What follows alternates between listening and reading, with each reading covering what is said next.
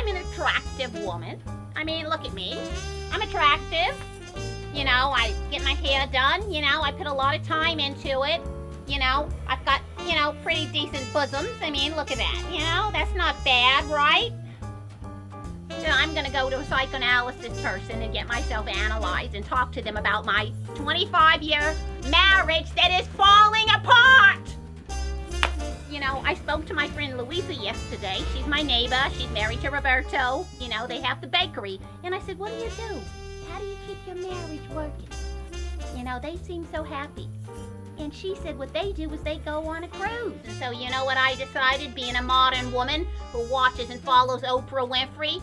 I'm gonna go on the cruise by myself. I don't need anybody. Oh my God, is somebody flushing the toilet upstairs? Oh my God, we've lived in this apartment for 20 years and it's always upstairs. That's another thing, I'd like to move, you know? So, let me get back to what I was saying. I'm a sexy, attractive woman. I'm gonna go on the cruise by myself. And you know what? Tony better watch out. Cause maybe, who knows? Maybe I'll find me a boyfriend. That'll get his attention, won't it? Shut up upstairs! I'm down in my own house. Could you keep it quiet up there? The nerve of some of these neighbors around here. Shut up upstairs. Okay? You see what I gotta deal with? I got a husband to deal with. I got loud neighbors upstairs. It's just crazy living in the modern world. So thank you for listening.